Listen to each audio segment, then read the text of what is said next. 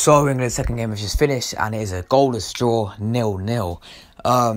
Yeah, what can I say? It was a load of rubbish. I mean, the first half, I guess, was, I don't know, it's just like the whole game was just dead. To be fair to Scotland, I thought they gave us, I thought they really, fought really well against us.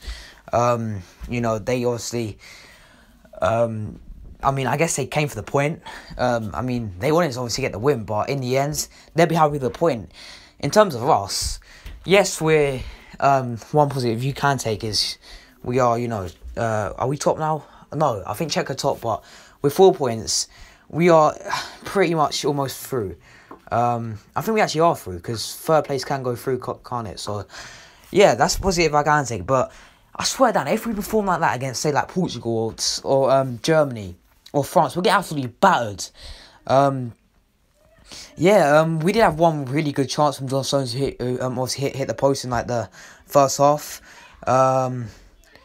We had a few other half chances, but apart from that, I can't remember anything else we actually did.